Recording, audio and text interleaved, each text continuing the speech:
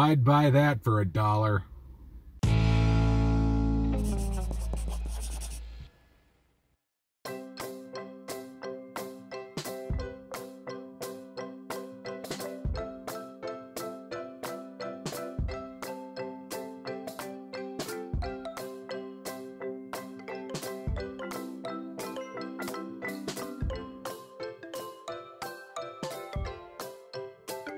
Welcome to Crocs in the Car. I'm Brian. And I'm Jessica.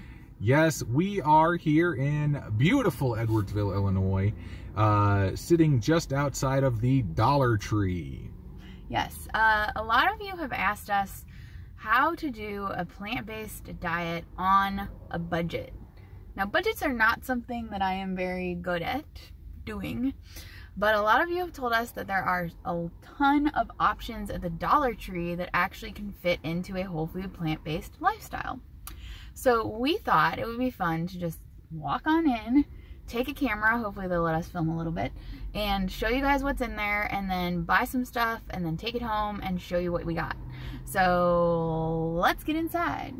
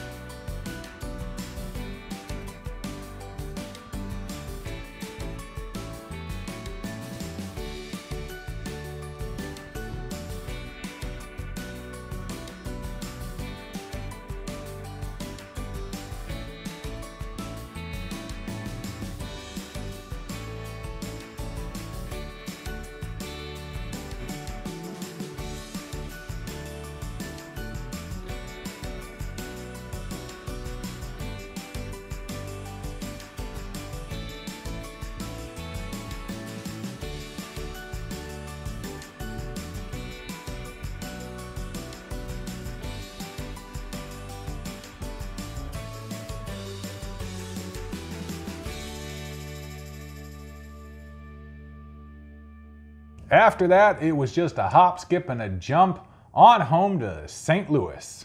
Now, full disclosure, this is a few days later that we're going through this with you, but we're super excited about this one because I didn't know you could get this many things that would be whole food plant-based at the Dollar Tree. I'm not gonna lie.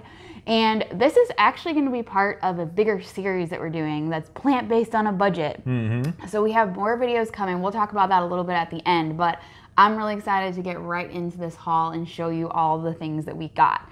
Also, if you're curious how much this cost us, other than sitting there and like counting everything because it was all $1, so you could add it up, stay tuned to the end of the video and we will let you know. So the first thing that we have for you is snacks. Now in the snack section there is a huge amount of junk food and just things that you should never eat. But there were some hidden gems in that section. Yeah, we had to really dig and look at all the ingredient labels and everything. One of the things I thought was the coolest, it was kind of these like, what are they, like freeze-dried little like fruit slices and stuff like that. Yep. So they actually have like fruit crisps that are like banana and strawberries and apples. They actually had some veggie chips that were carrots, that literally the only ingredient is carrots, and also mango, the same exact thing. One ingredient, nothing else added. Now some of them did have sugar added, so some of these little fruit crisps. Yeah, so not all of them were sugar free. You gotta look at the labels, but we also found some nuts that they had. They had like little bags of nuts. I don't know how cost effective. I need to do some math. That'll come later on. But they had like almonds and a bunch of different kinds. So we picked up a bag of almonds. And we found these really cool brown, what are they, like brown rice cakes? Yeah, they're rice cakes. They're basically just puffed rice in cake form. I checked them out, and they are pretty good. They do have a little bit of sea salt, or Himalayan sea salt, with them actually. But yeah, they're no oil or no anything no like oil that? added. It's like basically all the ingredients are just rice and a little bit of like in this one it's got like chia seeds and buckwheat, hemp seeds, quinoa, flax seeds, and all that. And then down at the very end, the last little ingredient is sea salt. And for this one, it's got whole grain brown rice, black imperial rice, red rice, and then a little bit of Himalayan sea salt. All in all, like, I actually felt pretty good about that. And if I needed something crunchy, wanted a little bit of crunch for a particular meal or something, I thought those might work out pretty good. So yeah, so you never know what you're gonna find. Look at the labels and dig. Moving on to the next section, this was, I think, Brian's favorite section of the store. It was all of the spices. yes, at Dollar Tree, they do have a spice section that is good. It actually rivals anything at like Aldi's or anything like that. So we picked up some like onion powder, paprika. I think we got the chives. You were really excited about chopped chives. Yes, chopped chives. That one seems pretty cool. Italian seasoning. Now there's a lot more things that we could have gotten, but we just didn't really need them. But they had a lot. Now, of course, some of the stuff has salt. So again, check the labels. Like their chili powder definitely had salt in it and stuff like that. But they also had a nice little salt-free seasoning blend, which I'm excited to try out. So, again, you never know what you'll find at the Dollar Tree. Yup. Before we get on to the staples that we found, I wanted to say that our goal in doing this was actually to buy everything that we could find in the store that was whole food plant-based. Like across the board, everything that we could find. Yeah, I know we skipped on some of the seasonings and stuff like that, but everybody knows they can find seasonings. And we were also trying to go for the stuff that didn't have sodium. So while they do have a ton of canned veggies, veggies, beans, all that, all of their canned veggies and stuff that we saw definitely had salt added, like even the tomato sauce, those kind of things all had salt added. And we usually get the no salt added ones actually for 79 cents for the beans at Whole Foods. So, Dollar Tree might not always be the best buy either. I'm going to do some price comparing. We're just showing you the haul today, but we have more videos to come, don't worry. I'll get out my clipboard and make a chart or something like that. But I am interested to see, because not all of them will be a savings. You can get dollar stuff at other places or even cheaper sometimes. But overall, I think you're going to find that you're going to save a lot here. Yes. But let's go on to the staples. Now, these are all the different sort of dry goods that we could find and could use on a regular basis. And they had not only like dry beans, which I was actually kind of surprised that they even had dry beans. They also had different kinds of lentils. They of course had oats. You see two different kinds of oats that we have here. But I mean, like all different kinds of black beans, red beans, and of course they had brown rice, which was awesome. Nice big bag of brown rice. But yeah, they had. I was a little nervous because we were looking for beans and we only saw the canned ones with salt, and then we saw the the dry beans, and we were really excited to find those. But yes, nice staples to definitely stock your pantry with. And up next, we have the frozen stuff. I'm really excited about the frozen fruit. I'm excited to try it out and see what kind of quality it has. Mind you, these have been sitting in the freezer for the last couple of days, and she was like, you can't have those. And I put them all in separate bags that were tied up because I needed every item. I counted to make sure we had every item accountable. We did sort of get into one. We'll tell you about that in a second. But yeah, she forbade me from getting into the fruit or vegetables that we bought. Well, we had to have everything for the video. So for fruit, we found strawberries, we found mango. There was like a mixed berry blend, some blackberries, or no, some blueberries as a separate bag. So yeah, you guys have told us before that you buy some frozen fruit there, so I'm excited to try this out. I think especially for smoothies, I'm interested to see the quality compared to what I normally buy for a lot more money. on to the next frozen section, of course, is the veggies, and Yeah. they have a ton of frozen veggies. A lot more than I thought they would have. The most exciting one that I was, and we actually didn't find it on the shopping trip we went on. I had to go to another Dollar Tree, and just for this item was this bag of riced veggies. It's actually just rice cauliflower, and I was really excited to find this because it's a steamable bag. Yep. It's actually resealable too. It looks like it is, yeah. So yeah, I'm excited about that and to try that and see how that compares to all the other rice cauliflower, because rice cauliflower can be a little bit pricey depending on where you get it. But they also had like the California blend, a pepper stir fry, they had broccoli, they had a winter blend, all the different kinds of veggie blends that you could want, a nice like stir fry blend. And these are like pretty decent size. I think they're like 1 pound bags. They're not, you know, because that's the other thing with dollar store items is sometimes you think you're getting a good deal, but it's really just that the quantity is so much lower than what you're used to buying. It's not really a good deal, but that's a decent deal.